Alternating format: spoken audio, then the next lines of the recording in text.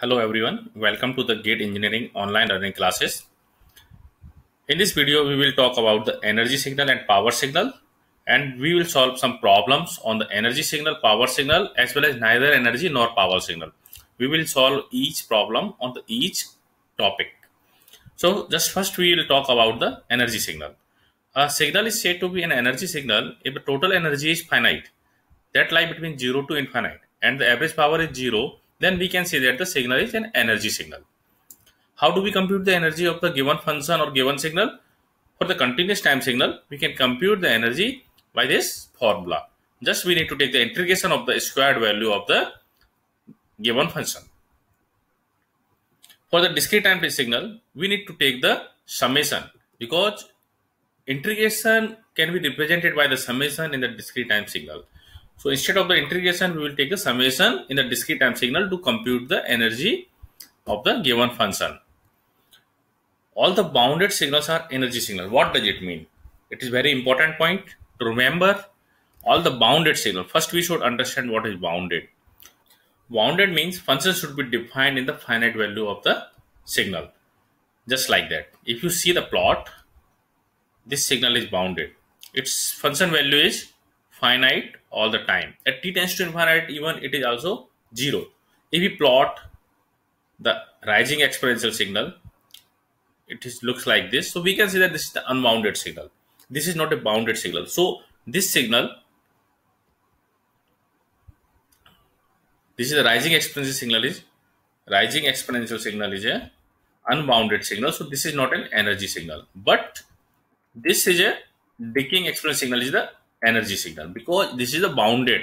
Its amplitude value should be finite, or for t tends to infinite, it should approach to 0. At t tends to infinite, function should approach to 0 and function value should be finite throughout the time duration. So this is the bounded signal, or each bounded signals are the energy signal. Now we'll talk about the power signal. A signal is said to be power signal if average power is finite. So power should lie between 0 to infinite. Then we can say that the signal is power signal, but simultaneously energy should be infinite. If power is finite, energy is infinite, the signal is called as the power signal. The power is defined for energy transfer per unit time. So power is nothing but energy per unit time. Energy per unit time. So how do we compute the power? Power can be calculated by taking the integration for a time period minus t to t mod of xt square dt.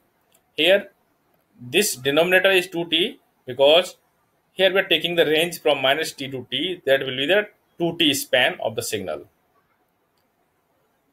and t tends to infinite here. Now we can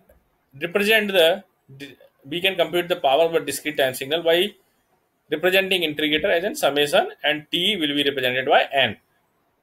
Lower limit is the minus n, upper limit is the capital N, and denominator is the 2n plus 1 because of, if we draw time axis, here we have some minus n values, here we have some plus n values, we have 0, 1, this is 1, this is minus 1. So what is happening here? We have n number of samples are here in negative side, we have n number of samples are in the positive side, one sample at 0. So we have 2n plus 1 number samples, that's why we are dividing by 2n plus 1, and limit will be infinite. So we can compute the power by using this formula. All the periodic signal will be power signal, but reverse is not true. So all the periodic signal is power signal, like that sin omega t is the power signal, cos omega t is the power signal, e to power j omega t is the power signal. Now we'll solve some problem on the energy and power signal. We'll check whether this function is energy or not, energy or power, or neither energy nor power signal. So we'll apply the formula that we know. First, we should understand what is the meaning of e to the power minus 2t ut. Ut is defined for positive time value. Ut is 1 for t greater than 0 and 0 for t less than 0. So this is the ut function. If we multiply e to the power minus 2t with ut,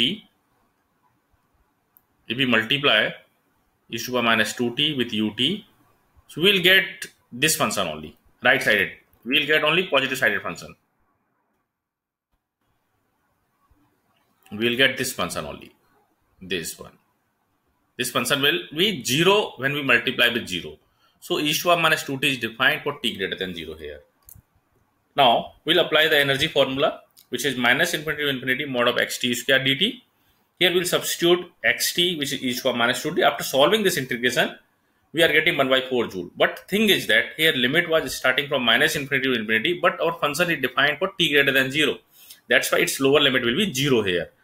After solving this, energy is 1 divided by 4 joule, which is the finite energy here. Energy is finite. Now come to the calculation for the power signal, which will be defined by the limit t tends to infinity 1 divided by 2t integration from minus t to capital T mod of xt square dt. Here we will substitute xt, which is e to the power minus 2t, and defined for t greater than 0. So here lower limit is replaced by 0 and xt is substituted e to the power minus 2t. So we are getting e to the power minus 4t dt. If we take the integration of this function, we will get limit t tends to infinity 1 divided by 2t into 1 divided by 4. So it will become 1 divided by 8t. When substitute t tends to infinite, we will get 0 watt. So in this case, now we will visualize, is this signal is energy or power? Now we will have to check, is this energy or power? We have computed energy and power both. But we have to check this is energy or power signal. So according to definition of the energy signal, energy should be finite and power should be 0. So here we will check, energy is finite, which is lie between 0 to infinite, and power is 0. So this property is satisfying for the definition of the energy signal. So this signal is the energy signal here. Now we'll check another problem. Is this energy or power, or neither energy or power signal? We have a signal A e to the power j omega t. So we will check it is energy signal or power signal, or neither energy nor power signal. So first we will compute the energy signal. Here xt is mod of xt. So we will take the magnitude of the A e to the power j omega t. Okay. So magnitude will be always A here. So we are getting A. So A e to the power j omega t square will become A square. So if we calculate the energy of this signal, so we are getting the infinite energy.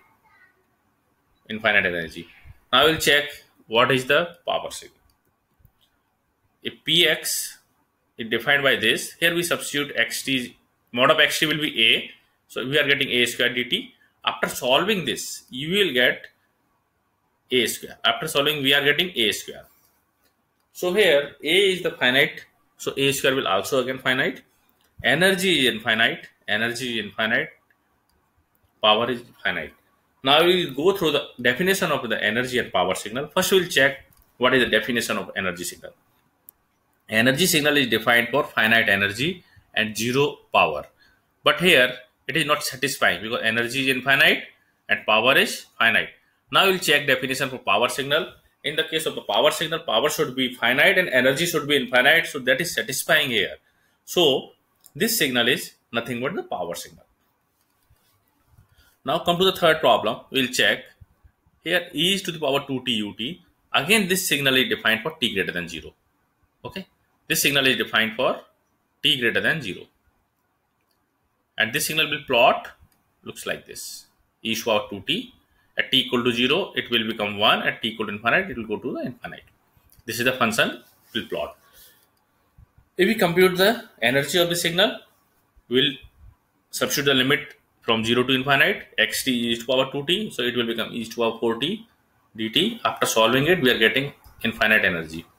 Now we will compute the power of the given function. Power will compute it by substituting the value of mod of xt square. We have e to the power 4t here.